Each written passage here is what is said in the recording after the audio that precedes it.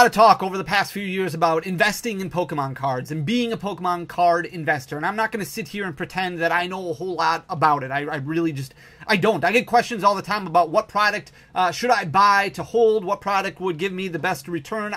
I don't know. Honestly, I just don't know. We have no idea what's going to happen in the next 5 years, the next 10 years. We have no idea where the market is going to shape up. And I think there's a lot of people who are very intelligent when it comes to the idea behind Pokemon card investing. I'm not going to sit here and bash anybody who enjoys investing in Pokemon cards, because I do think that there is a space for everybody within the Pokemon hobby. And as long as you're doing something that makes you really happy, that's all that I really care about. That's all that matters to me. But when it comes to the idea of investing in Pokemon cards, it's just not something that I know a whole lot about. The market is so volatile. Obviously, we've seen the market go crazy over the past couple of months, and a lot of that is different, I think, than Pokemon card investing, because those are pump and dumps, those are manipulation, those are things where people are buying extremely low, selling extremely high right away, then maybe rinsing and repeating and doing all that stuff. But I have seen some videos lately that have popped up in my feed about mistakes that Pokemon card investors made, and some of them really are pointing to the idea that Celebrations, the Pokemon Celebrations set,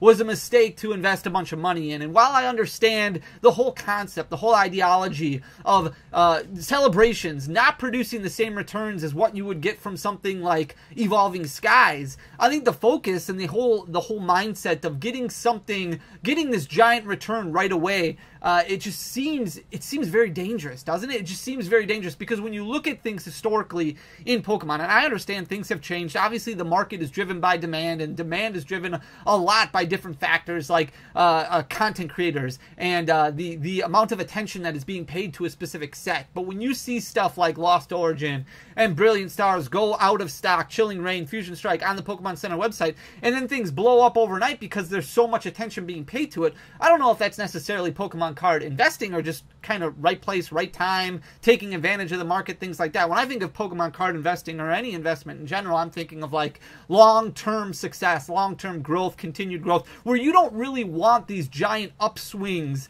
in prices, these giant fluctuations right away, because to me that makes things very volatile. And like I said, I'm not going to sit here and pretend like I know what I'm talking about. When I look at a set like Celebrations and I think, okay, yeah, it's been very stagnant for the past couple years, and that's what we're going to focus on in today's video. We also have to remember the set is not even 3 years old yet. The set came out 2 years and 9 months ago. We are smack dab in between our 25th anniversary and our 30th anniversary, and the idea of knowing what's going to come in the future, we have no idea what could happen with the 30th anniversary set, and that could cause a giant shift in how Celebrations. And when I'm looking at things like from a long-term standpoint, I'm thinking, well, Celebrations has so many great cards in it, it has so many great stories behind it, and you look at sets like Evolving Skies, and yeah, if you would have put money in Evolving Skies, that would have made you a much bigger return, but then the whole idea of diversifying, like, there's just so much confusion to go behind the whole Pokemon card investing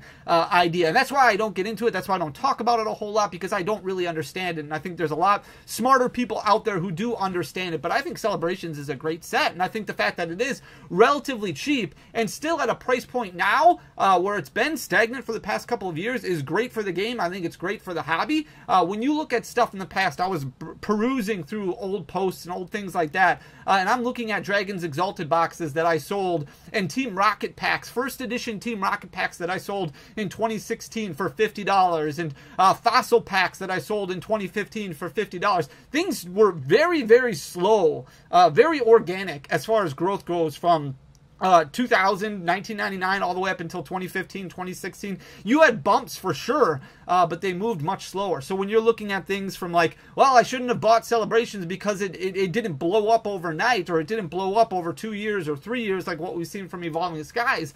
I just think you look at Evolutions, for example. Evolutions was, you couldn't give Evolutions booster boxes away for the first few years of the set. People were sick of opening it. And yeah, there's a whole good mindset of nostalgia and things like that when it comes to cracking Evolutions, because it all is the base artwork and the whole reliving childhood days, and you open it up and there's not a whole lot of cards in that set that you can really pull that are going to give you the value of even what you paid for a pack. Like the Evolutions booster pack sells for what, $20 to $25, and you can pull a couple cards that are worth more than $20 to $25, but at the best you're going to have double the pack value, and that's pretty much it. When you look at evolutions, it didn't really skyrocket until the whole pandemic started and things got absolutely nuts then. So when I look at celebrations, I think be patient. Like give it a long time. When I'm watching these content creators who are recording about celebrations not performing the way, and it was a mistake that they made, I don't know if it necessarily was. Maybe it's just a late bloomer. I don't know. You guys probably know. Some of you probably know way more than I do about that. But I'm going to talk about evolutions in today's video because I think it's a good set, and I think it's a really fun set to open. I think it's going to be a fun set to open for a very, very long time. First of all, I want to shout out, this is Roseanne's Research. I'm not affiliated with Roseanne's Research at all. I don't even know who runs this account. But if you're on Twitter, Roseanne's Research is just a fun page to follow because they go through a lot of stories, a lot of things in the Pokemon TCG. I've never talked to them before.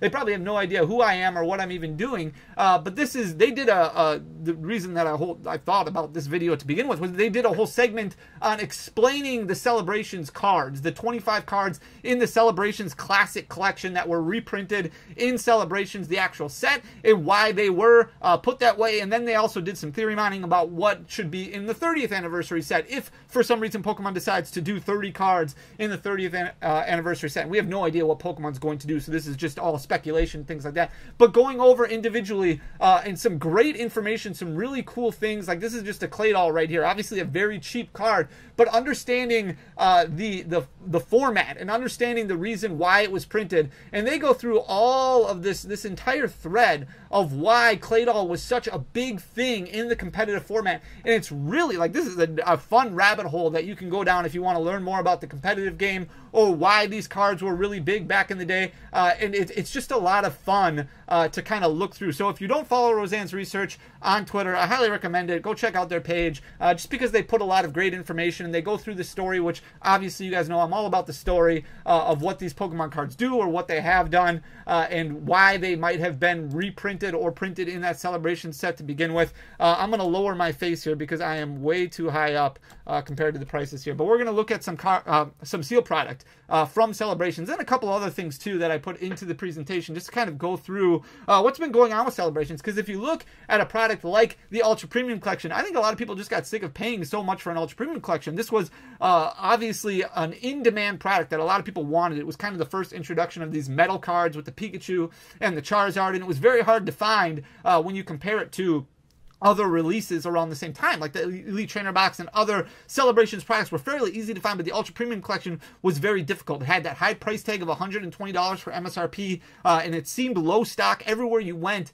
and there was lines of people still who were literally lining up outside of a Target, outside of a Walmart, waiting for restocks to happen, and it just came out at a completely different time, and we saw the Ultra Premium Collection from Celebrations jump up over $400. You're looking at the last year here. The last year, a set like Celebrations, the Ultra Premium Collection, which was expected to just continue to increase in price, lose over 10% of its value, so closer to 15% of its value. But in July of 2023, it was selling for $404.28. That was its one-year high. That's like its all-time high, and it was relatively consistent at that point for the next few months. But then in October of 2023 is when things started to fall down. And when I sit here and I watch people talk about investing in Pokemon cards and how Celebrations didn't work out the way that they wanted it to, we also have to remember the whole idea of Pokemon card investing was very bloated during the pandemic. So during the release of this time, so the amount of people who were out there who were probably storing products, probably putting things away into storage or maybe locking things up in their basement somewhere,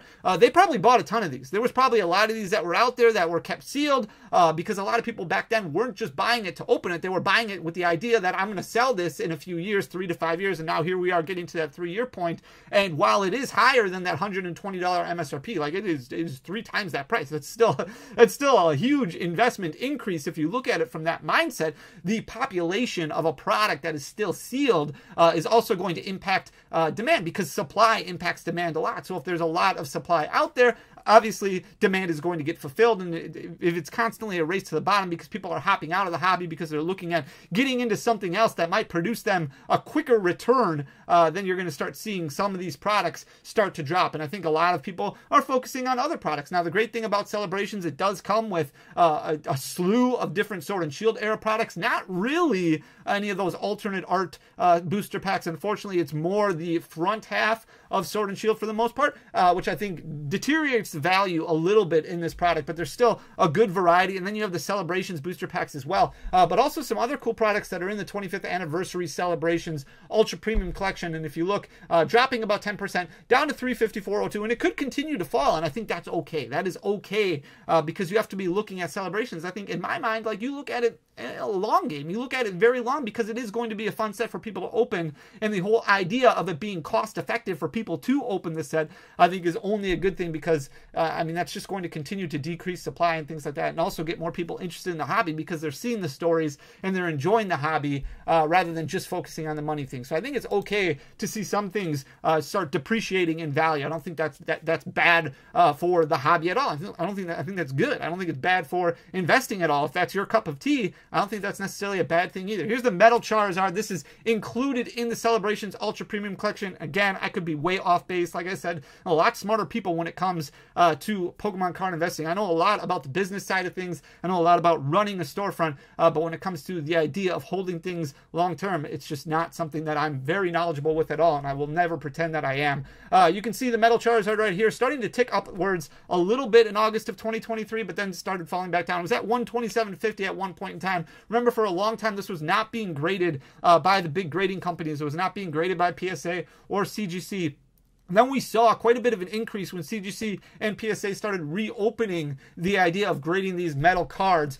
They do chip very easily. They don't have great condition all the time because they shuffle around inside the Ultra Premium Collection. And because of that, a lot of 9s that are out there. We'll look at that in just a second here. But obviously losing a lot of value, losing like 35, 40% of value over the past year. You can see it dropped all the way down in May to a one-year low of $84.25. It's risen back up a little bit, $88.27 currently. But every time an Ultra Premium Collection gets cracked open, another one of these Metal Charizards hits the market and possibly gets graded. If you look at the amount of cards that are graded, really not that much when you compare it to the Van Gogh Pikachu, or you compare it to some of the other cards, even in Celebrations or in every set, some of the alternate arts as well. Only 8,000 copies that have been graded. And if you look at the differential here between PSA 10 and PSA 9, it is absolutely insane. And that's why the PSA 10 does command such a higher premium price point. 8,009 that have been graded, 422 of them have been graded in PSA 10, which is absolutely insane. 5,163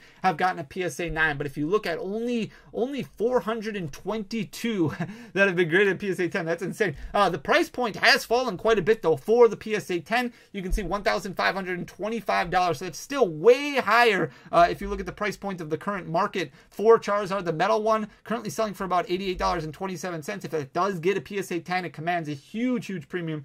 $1,525 is still a huge increase as far as price point goes. However, like I said, it is much cheaper than where it was even 6 months ago. It was much higher not too long after PSA and CGC reopened grading for these metal cards. Here's the Metal Pikachu right here, also in the Celebrations Ultra Premium Collection, July of 2023. This was sitting at $54.57. Again, another set that's lost about 40, or another card that's lost about 40% of its value. In April of 2024, it fell all the way down to $31.36. It has started ticking up a little bit, but still sitting at $36.03. So not too much of an increase. It's about 20% above where it was a couple of months ago, but still way off of its $54.57 one-year high. Here's the Metal Pikachu right here. Even less of a population when it comes to PSA 10s. 5,765 that have been graded, which is still not a small number by any means, but not large when you compare it to a lot of other cards that have been graded. And again, I think part of that too is just because not as many Ultra Premium Collections have been opened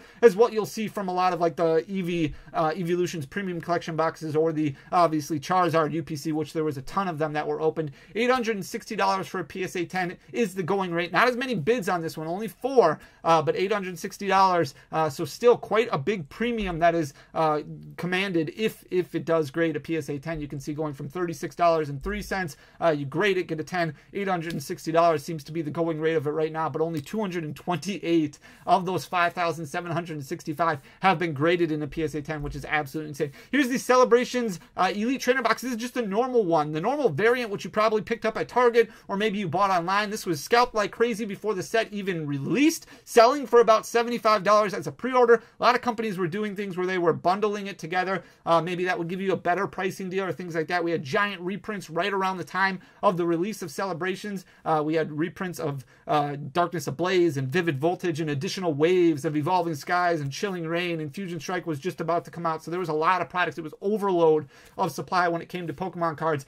Because of that, Celebrations ETBs have really not moved a whole lot since release. If you could find it at MSRP or close to MSRP, obviously your goal is going to always be to buy a sealed product under MSRP. If you can do that, if you can buy booster boxes for $90, if you can buy ETBs for $30, $40, somewhere around there, especially the special ETBs like Celebrations, then you're going to do fine. You're not going to lose money by any means. You might not gain 10x overnight like what we've seen before with Evolving Skies, but you're not going to necessarily lose money. So that's why it's such an important goal to not FOMO and not give into those giant pre-order prices if they ever do come back and happen again. But in September of 2023, this was sitting at $84.67. Hasn't lost a ton. It did lose about 15% of its value up until May of 2024. That's when it dropped down to $71.18, but it has gained a little bit of that back, sitting at $77.17 currently, so still off of its one-year high. It has been trending downward over the past couple of years, but again, that's not necessarily a bad thing. Here's the here's the Elite Trainer Box, the Pokemon exclusive one.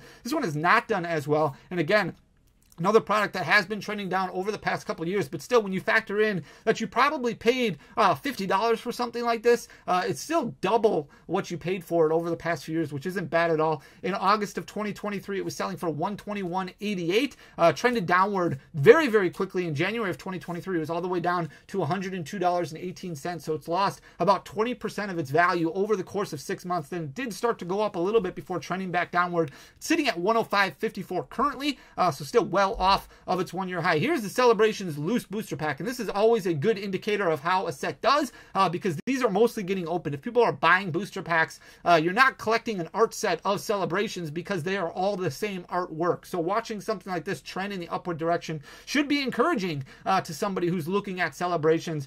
You can see in October of 2023, it was selling for $5.77, which really isn't that much above MSRP. You factor these in at about $4.99 for MSRP because you buy a Celebrations Elite Trainer Box. You get 10 of these in that Celebrations Elite Trainer Box. You get additional booster packs as well, but the mindset is always right around $5 for MSRP on this, probably a little bit less when you factor in the other goodies that you get. But trending in the upward direction, you can see at one point in time, it was up to $7.24. So that alone tells you that an ETB is worth at least $72 based off of the fact that it has 10 of these in it, plus additional booster packs in it. Currently sitting at $6.84, which is quite high compared to where it was in October of 2023. You're still looking at over 20% growth over the past year, which I think is a very good indicator of the set's performance and how much people enjoy opening this set. Here's the this thing is so weird.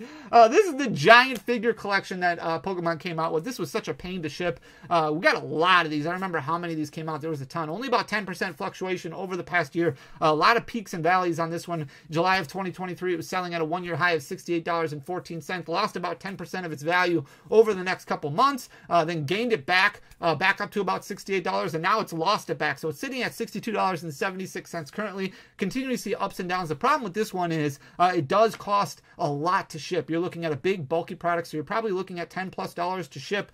So selling for basically MSRP plus shipping right now, which is where it's been at for the past 3 years. Here's the Lance's Charizard V. This one came out in two different variants. It was the Charizard V and the Sylveon V. If you have a case of these, you would have 3 Lance's Charizard V and 3 Sylveon V. A lot of people found these at Walmart's even a couple years after the release of Celebrations because there was so many of them printed. But the Lance's Charizard V is obviously going to be the more popular one between this one and the Dark Sylveon one. And this one is going to continue to do well over a long time. In November of 2023, it was sitting at $30.35. Gained about 30% over the next couple months. Jumped up to $39.76. Now it's been roughly level, about 5% below where it was in December of 2023, sitting at $37.27 currently. Here's the Pikachu V Union box. There's also a Playmat variant of this that I think was only included in Target stores. In September of 2023, this was sitting at a one-year low of $33.94, but then gained again 30% basically overnight. December of 2023, it was selling for $41.38.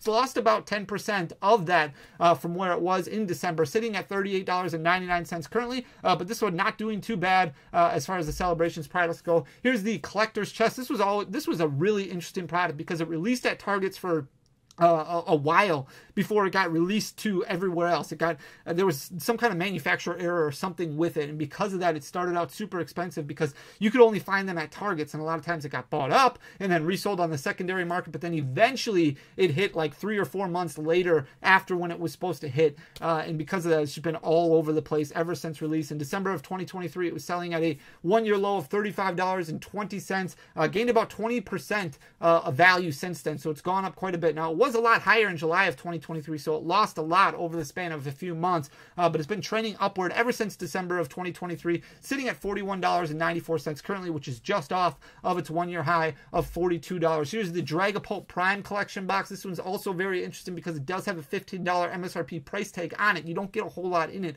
but you do get a binder in it, which is very, very heavy. The binder causes the Dragapult Prime Collection box to be expensive to ship. You're looking at like $8 to $10, and because of that, not easy for a lot of storefronts to ship and sell even close to MSRP, and because of that, it's been all over the place and it doesn't sell extremely well. In July of 2023, it was selling for $27.47. That was its 1-year high. It's pretty much gone down all of the past year. It's fallen all the way down to $23.04 currently, which is just off of its 1-year high of or 1-year low of $22.89. And I think the last seal product that we're going to look at is the Zacian Collection box. It's got that really cool surfing Pikachu pin in there. The pin like turns around. It's really, really cool. But trending downward for the majority of 2023. You can see in February of 2024, it hit that 1-year low of $33.76, but only about 10% difference between its 1-year high and 1-year low. You can see its 1-year high in July at $36.61. Lost about 10% of the value, but now it's gained most of that back, sitting at $35.73 currently. Here's the big card that you can pull out of the booster packs,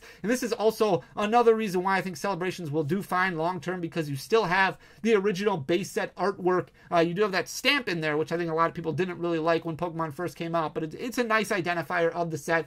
In July of 2023, this card was selling for $88.06. Dropped down quite a bit in March. It fell down to $63.90. Started trending back up, jumped over $80, close to that $85 price point in May, but we saw that happen with a lot of Pokemon cards in general. Now it's retraced a little bit, sitting at $73.03 currently. You look at the amount of graded cards for the base set artwork Charizard that you can pull in Celebrations, 29,850. So we talked before about the Metal Charizard and the Metal Pikachu that were graded, 8,000 copies of the Charizard, 5,000 copies of the Pikachu.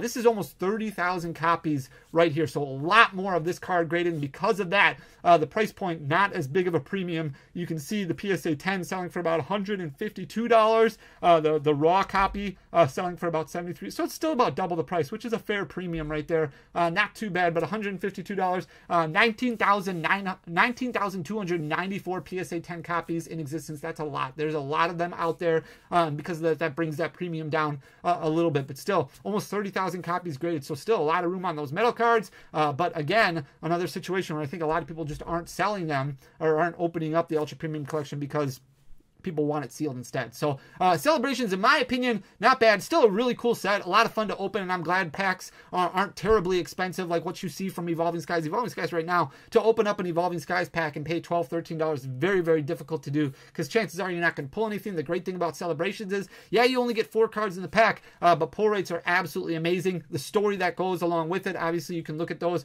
on Roseanne's research as well if you're not familiar with them, but very, very cool stories, which is why they were reprinted in that 25th anniversary set to begin with. Hope you enjoyed the content. If you did, please hit that subscribe button down below, leave a like, leave a comment. Obviously it goes a long way for the algorithm. Thank you guys for everything. I love you. I will talk to you again tomorrow. Till next time, peace.